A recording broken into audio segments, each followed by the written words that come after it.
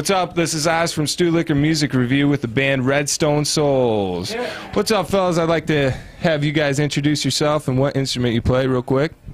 What's going on? I'm Travis, play the drums. I'm Bo. I play guitar, do a little singing, and play some keys also. I'm Ian, and I sing and play guitar. I'm Kevin, I play the bass. All right, cool.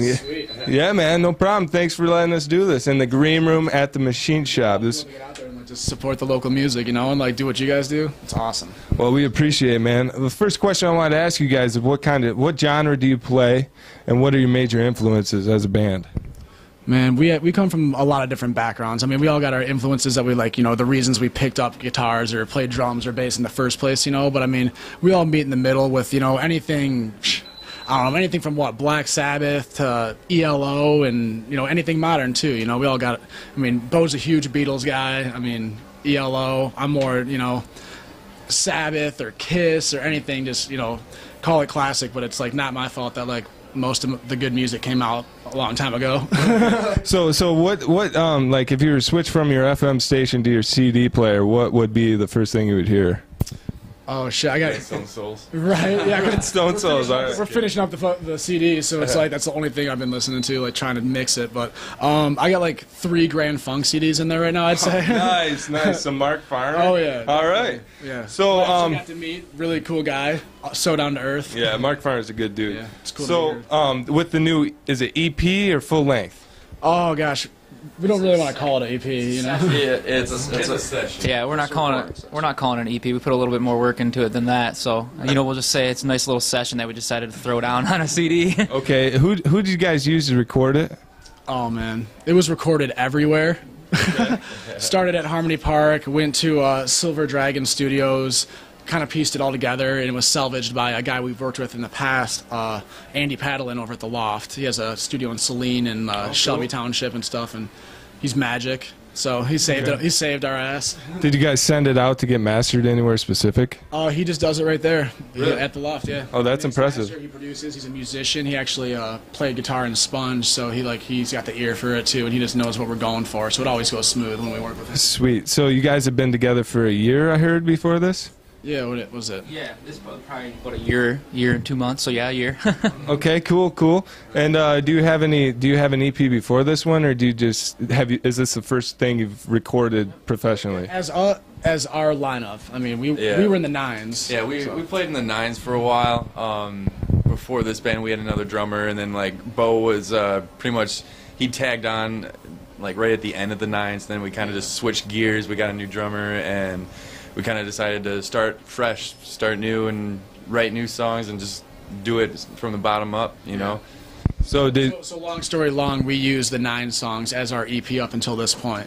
Okay, cool. We took the 3 that we still played, you know, and like we had 9 songs on that original one for the 9, you know, whatever. But we still played 3 songs off that CD. Okay, cool. So, I mean, we wrote them. They're ours. You know, it was Kevin and I in that 3-piece. You know, now we're just, you know, changed the name, and the sound changed so much when we added another guitar, and Travis's style, like, it was so different. I mean, yeah, it really added a different aspect. I mean, with your background, you know, it's like changed a lot. So your background, what kind of bands have you played in before? I played more metal. Just recently, Kevin actually hit me up a year ago, said, you know, I need a drummer. Our drummer bailed on us, and I seen him 2 weeks prior and was like, this is epic, this is great, you know, like, even though I'm not really in that kind of a band, it'd be cool to be in that. So when they gave me the offer, just kind of jumped all over it, and it's epic. I don't know what to say, you know. Metal to harder rock, bluesier rock. It's just surreal, and the best part, it appeals to all generations. You know what I mean? And it's something that you can make a living off of. Did you sell your double bass? No, absolutely not. I still use it. Great. Give it a little energy to the set. That's cool, man. So we can get heavy. You know, we call ourselves blues, I guess, but I mean, it's the heaviest blues around, you know. Hey, that's cool. We get categorized in stoner rock all the time, like all these stoner rock magazine, like this and these reviews. It's like, oh man, stoner rock, the sword, like, you know, we the reviews we got on this new one so far, it was 22% said we sound like Led Zeppelin, and the other 22% said we sound like Rage Against the Machine. Really? I'm like the riffs and stuff, I guess, when it comes That's to that. awesome. It's a pretty wide range, though. From All right, that's kind of weird. Those are the two highest percentages out of like over 100 and something reviews. Okay, that's sweet. So, are you guys planning on going on a tour for this session you're coming on with? Yeah, I mean, we've all been grinding away at doing our part. I mean, you just booked up a couple more today. Yeah, I mean, we're trying to get out for the whole month of November, and we're literally still booking. I know it's kind of like, I mean, what's November in like 5 days or something? Yeah. So we're gonna do a little Midwest thing, and we're doing it all ourselves. We're not really going through anyone else. We got a couple contacts that we've, I mean, we blasted probably 100 emails out every other week. Okay, yeah. And I hate to say it, but like 85, 90% of them come back like, sorry, nothing lines up. 90% of them don't even respond. And then you send out hundreds more, and then you get this 10% that actually respond. And of the 10% that respond between bands and venues, then you get one show out of 20 emails. And you know what I mean? It's just a grind doing it by yourself. This is the first time we're, going out on the, I mean, this is the first time any of us have gone on tour. And to do it ourselves is going to be pretty cool. It's going to be a test, and it's probably going to be tough, but I mean, shoot, there's only one way to find out if we're going to actually make this work. Do it the hard way first, Yeah. Get your hands dirty, spend your own money, and hopefully something comes back, Go on man. your jobs, whatever, We'll be gone all of November. So. Yep. 8th through 24th right now. Then we're gonna come back for Thanksgiving and stuff, and then we're going back out to Chicago. Okay. Kevin's working from the road, which is sweet because he has a good job. So we got to use it. There you go. He's the only job and successful shit. one of the group, sorry. So do you guys? Magazine. He's like these guys are freelance electricians over here. Like. So do you guys have to quit your jobs for this tour? Or? Yeah, I guess what you are quitting, and then he's gonna hire you back, hopefully. Right. Or is he just I telling have you to take that? a leave of absence so I can't screw him with the whole unemployment. So Yeah. then I'm coming back, and he said he's like, give me a call. We'll see what happens. Hey, that's a cool boss, though. Yeah, if you come back, let's hope you guys blow up, right? So when you go on this tour, what kind of vehicle are you taking? How are you guys packing in a? Yeah, we got a van and a trailer. I mean, just like what Standard you van think. trailer combo, Somewhere to sleep and somewhere to do whatever else we do in there. Do you sleep in the van, or are you guys going to get rooms? Prepared to. But there's this awesome resource. What is it? Couchsurfing.org or .net or something. We've been taking lessons from Kevin. He's really good. You can sleep anywhere. So it's Falls just asleep sitting up in a passenger seat, so I don't understand it. So I'm like, we could probably just tour in like a fucking sedan. so what's that website? There's just random people like, hey, you guys can come crash with us. We'll smoke some weed. Oh hell yeah! We've booked a lot of these shows on this tour, like a show for a show ordeal with like another band, So it's like we can offer them, a good crowd, in a lot of cities around here, from Detroit if they want to do Detroit or Flint or Lansing, Ann Arbor. Like we draw pretty well all around, So it's like if they're hip to like one of those places, it's like we could give them a place to stay and get them some gas money and get them food and beer for the night or whatever, and that's all we ask for, That's sweet. I can say we're at least making $100 and we're getting food and beer at every show on the road, so that should cover a lot. Hey, that's cool. Gas and some food, man. Merch, and then hopefully we don't spend any of our own money. That's the plan, Hey, that'd be impressive if you guys came back in the black, man. Yeah, but we're freaking trying to just not cost us anything. You gotta get your nose out there. That's bottom line. It's gonna get easier and easier every time we do it now, Exactly. I wanted to ask you, is there anything like from the road, like traveling to a show, like a funny thing that's happened, like a trailer blows and it jackknifes or something? What do you? Nothing crazy like that. What happened freaking on that Cleveland weekend? That was a freaking whirlwind, though. Driving through. Yeah, no, things were pretty smooth I know. that weekend. Great. Seriously. Shoot, I mean the crazy. We did find. We drank like 12 liters of Fireball that weekend. That was pretty bad. And then Our friends, legal immigrants, found one just like on the side of the road. full. It was just a fucking crate of Fireball, 1 liters, 12 of them. Are you serious? On the side of the road? Oh my god! Like there's a festival going on, and then it was like 4 in the morning, and it was all the tents were shut down. And Oh there my was no one out god, there. that's like There's a crate of Fireball sitting there. that's awesome. So I haven't drank it since. Like, So what's the best memory you have from like a live show? Like someone falling down, busting their head open, or someone throwing their bra up on stage, or gosh, a lot of that. I think probably just the good shows that we played here, man. Like Yeah. just being in front of a sold out machine shop or something like that. Those are some of my best memories, honestly. I mean, what about you guys? I think our biggest show was the one in Ann Arbor, where we brought party buses full of our own fans, 200 plus people, and that was intense to walk out, see that many, you know, loved ones that are there for us, and jumped on a bus and we got them drunk, and it was just, you know, what can you say? That's the best time to play. It's the most fun. You got that energy feeding back from the crowd, and you just could put everything you have into that live set. Yeah, man.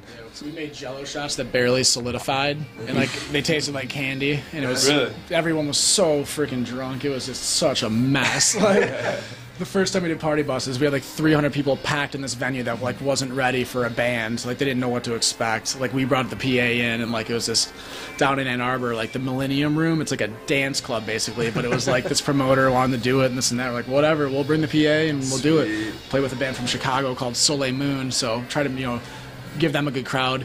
We ended up couldn't even put another person in this place. Oh, really? You sold it out? Oh yeah, it was freaking nuts. So,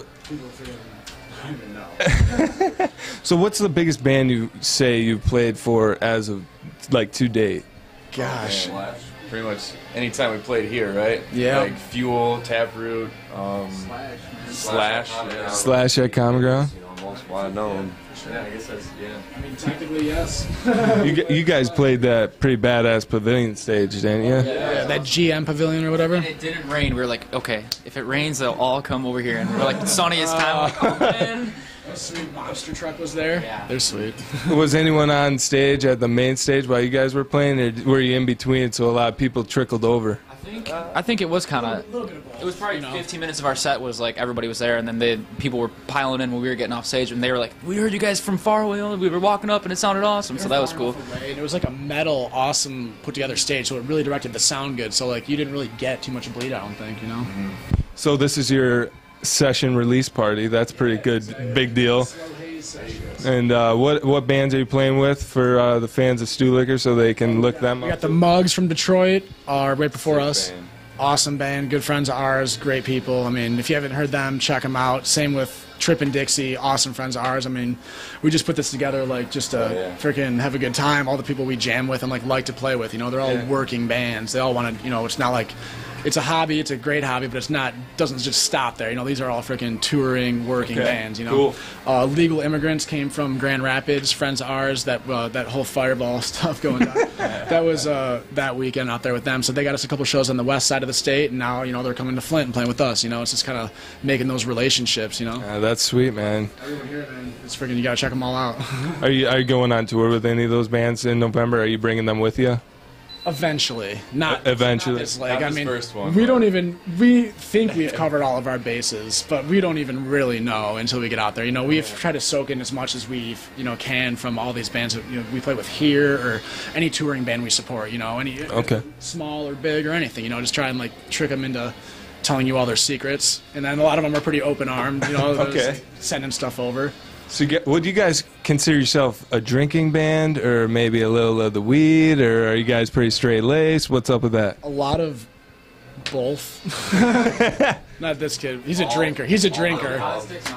He's just Definitely the drinking type. We're definitely a drinking band, I'd say, more than anything, but we dabble with, Medicine. the devil's lettuce. We're in Michigan, you know, it's medicine. Oh, yeah, no doubt, man. So, have any of your songs from this new session been on, like, a radio or... We haven't really sent it out too much right now. We're kind of just kicking it off tonight. We've played some of the stuff, some of the free releases we had. What did we put? It was Tap Detroit. Yeah, we went to Tap Detroit. Tap Detroit's a good station. I like For that. sure. Well, that's cool.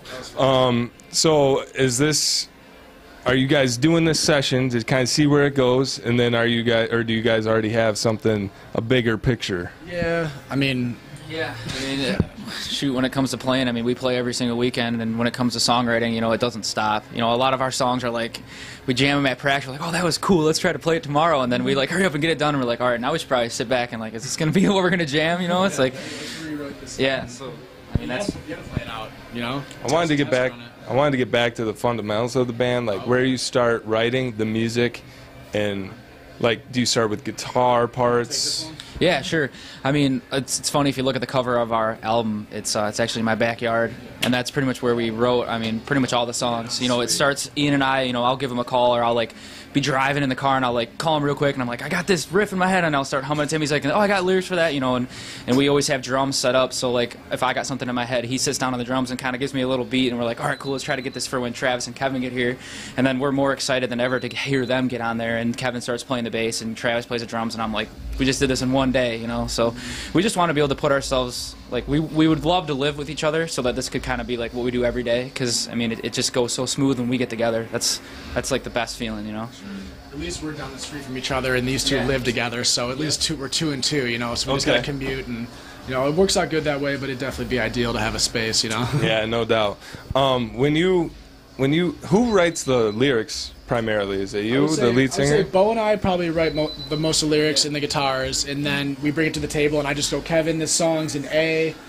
This is what I got, I think, and then it's just like, then he writes all the bass line, and we all... Yeah, we all just kind of throw down ideas, like we all listen to it after we got our final draft, you know, and then we're all just like, all right, what can we change to make this better? And we all just kind of hit it and just listen to it over and over, and just little changes here and there, and there we go, you know. Yeah, I mean, we don't really stick to our parts. Like, I don't just sit there and only do guitar. He doesn't just sit there. I mean, he'll be like, hey, what if you tried, you know, doing this behind that, and then it'll kind of trigger Kevin's idea, and Kevin's like, yeah, I have, you know, this to bring up. So it's kind of everybody when it all gets together. You know, it starts with us, and then we bring it to the table, and it just, boom, masterpiece, hopefully.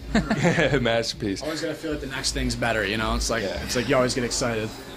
So, so when you guys write the lyrics, what do you like? What are the meanings? Where do they come from? Oh man, it could be anything. Like anything, my experience, a friend's experience, something I read. Like, I mean, it's just, you don't just limit it. Nothing I couldn't, like, you know, relate to or understand, obviously. But it's not like it had to happen to me. It's not like, you know, you would think like people are like, oh man, do you like hate your girlfriends? I'm like, is that what you think like all the songs are about? I'm like, Jesus Christ. I'm like, we're a little deeper than that, I think. Like, just think about, you know, just whatever you're feeling, you know. Okay. If you're sad, you write a sad song. I know you're not always living your shoes, you know. I mean, you got to think about what everyone else is like, what's going through their head when they're listening to it. So that's kind of, I guess, the biggest part of it. It's not just like, oh yeah, I had this really crazy dream, so I wrote it. It's like, no, man, it's experiences, you know. Ours. That's happened. But yeah, I mean, it's just like, I like songs that you can interpret like many different ways. Like anyone, if you can, like a bunch of people can relate to it, then it's like, who knows what it's about? It's like whatever you want it to be about. That's sweet, man. So I wanted to ask you about like the Michigan music scene right now. Where do you think it's at, and where do you think it could be? And what do you guys think about what we're trying to do for it? One word? I don't know. Probably lacking. Yeah. I'd say. Not what you're doing. We're talking about the music scene. You're helping though. This stuff. This is what it takes, you know. Yeah, we need someone like, you know, something like what you guys are doing, because I mean, we're up there singing it. You know, people are gonna rock out to that, but they need someone who's like actually down to earth and can be like, this band's getting it. This band's not. You know, I mean, it's like you read a bunch of reviews on a bunch of bands. It's the same type of thing. You know, we need someone who's like actually doing like the legwork alongside with us, like you guys are doing. You know, so that's, I mean, we take advantage of any time we can do something like this, just so that we can like let people know, you know, what actually goes down. Great, we appreciate like that gateway, you know. Like when you're starting a band, it's like it's the hardest thing to like find people. Like when you're a teenager, now like especially when you become an adult, you're like, we're really trying to do this shit. So like you got to put some time into it. This is gonna be like a second job. So it is a job, like, man. These guys like work all day, 9 to 5, and then they come and do this, and then I put in 20 hours a week doing the band thing. You know what I mean? It's like I work for a magazine and do my own fucking hours. I'm up all night anyway, so it's like doesn't matter to me. It's like perfect schedule for me. Yeah. But I mean, I don't mean, gosh. It's like it's a full-time thing, you know what I mean? And it's like we want to work with people like Trip and Dixie. Adam's in the room right here. Say hey, Adam. Hey. But yeah, like bands that are out there like working, you know what I mean? Like there's not enough bands that can just get out there and like are actually gonna promote a show and actually gonna try and live it, and you know, like just, I mean, fuck, that's how we dress every day. You know what I mean? It's like people like fucking get off the golf course and go throw on their fucking rock clothes, and it's a lifestyle, you know what I mean? man. Like and say like, oh, and their mom drops them off at the show or something. It's like, hey, come on, be nice. So I wanted to give each and every one of you a chance to say thank you, maybe to your fans, or give them a message. Yeah, so we wouldn't be here if it wasn't for you. You know, we appreciate You know? your support. Right, mutual understanding. Thank you. And we all love my parents because they let us jam in my basement. And she always makes us food, so that's like... Oh, yeah, we're leaving today. She's like, you boys want some quesadillas? I'm like, hell yeah, I want quesadillas. In like 4 minutes, I'm like, oh, that was kind of weird, but I'm like, yeah, that was fast. All right, guys, you heard it from them, the Redstone Souls, and this is Stu Lick, a music review. We'll see you later.